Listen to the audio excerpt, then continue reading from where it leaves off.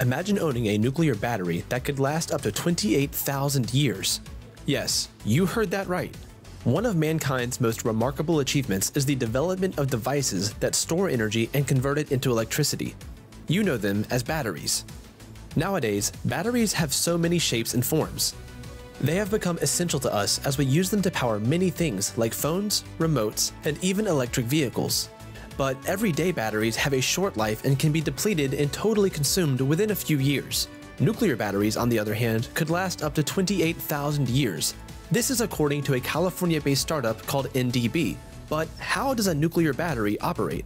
A nuclear battery, also called an atomic battery, generates electricity from nuclear energy. Unlike nuclear reactors, nuclear batteries do not use a chain reaction to generate electricity. Instead, they use the energy produced from the decay of a radioactive isotope. The advantage of nuclear batteries is their long lifespan with minimal external maintenance. They can also generate electricity in remote locations where the usual power sources do not exist.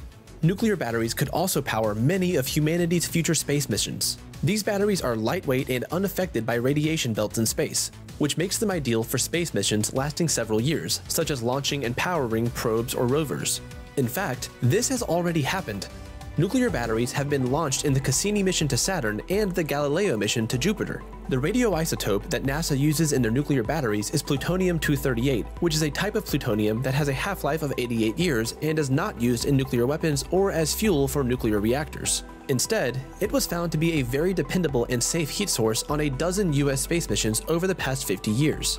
It not only serves to generate electricity to power the spacecraft, but the heat generated by the radioactive decay fuels radioisotope heater units which warm the instruments aboard the spacecraft. Keeping electronics and instruments warm is essential in the extreme climates of space, since most electronic equipment can only operate within a narrow temperature range.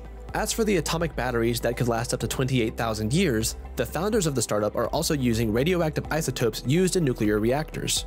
The battery's radioactive core is protected by multiple layers of synthetic diamond, which is one of the hardest materials to damage or break.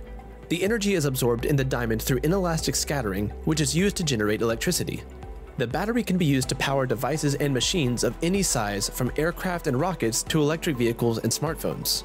According to the company's founders, the nano-diamond battery could slow down the negative impact of climate change because it's an emission-free source of energy that lasts thousands of years. But despite their many advantages, nuclear batteries are not as commonly produced as traditional batteries. This is because they are very expensive to make, and the isotopes used in these batteries are in short supply. These batteries are also a cause of concern to public health due to their radioactive nature.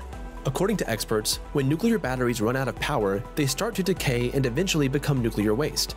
If not disposed of properly, the radiation emitted from these batteries could cause adverse health effects. So, what do you think about nuclear batteries? Would you use one? Share your thoughts in the comment section.